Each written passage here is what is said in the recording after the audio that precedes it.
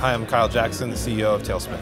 We're here at VRX today showing off our virtual human platform. The demo here on the show floor today is around having to let a teammate go as a supervisor. And so the situation was picked specifically because it's one that we felt if we could pass the bar on emotional realism for this scenario, if we could evoke the emotions that you would really feel in that situation, then we've convinced everybody this is a technology that can be used for much broader applications. This particular scenario, you're letting a peer go that happens to be your elder, who's been with the company a very long time and has unfortunately had the third strike. The range of emotions that are expressed in the demo are very wide. You can literally get him to pound his fists and be upset and yell at you, and he breaks down and cries, or he can have a smooth process and actually thank you for allowing him to have served the company. So we had a lot of different emotional states on that journey, and we are reinforcing what is the proper course of action as you hit a certain emotional state. So the whole demo, even though it is an HR use case, is really around emotion and those soft skill interactions that drive that scenario to be a success or a failure. The process of creating this platform is actually bringing together the best of traditional motion capture as well as things like audio-based lip sync and moving towards actual persona AI. So right now, the character and the experience is actually generating his actual animations based on the audio file. So not even necessarily using performance data.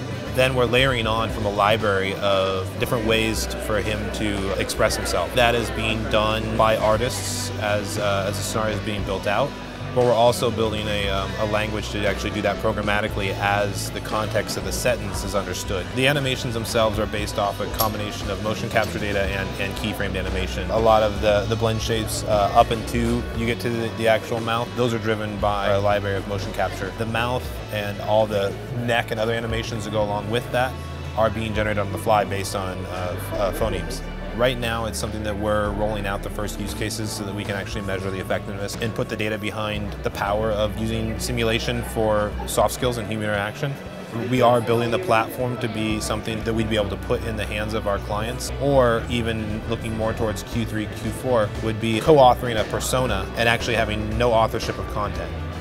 So meaning that the persona itself embodies your customer or your colleague with some bounds, not general AI, but with some bounds based on the fact that you're going to go into a situation to either give critical feedback or hire or fire or try to sell them something. The content authorship will become more at the point of experience. As far as trends is what we're seeing in VR and AR this year versus last year. Most customers or most enterprises have actually gone through a POC, they've seen the actual effects that can be realized through these mediums, and they've got conviction. So based on the convictions they have from either POCs or demos that they've gotten over the last year, they're now starting to look for more industry-wide solutions. So looking for things that they can license that are directly applicable to them and their use cases versus having to take the burden of authorship on. We'll start seeing some very successful players focused on a particular industry, and they go deep in that subject matter and then license it broadly across the industry. That again is something that's distinctly different from last year where everybody was focused on tools or a first experience. We're seeing demand for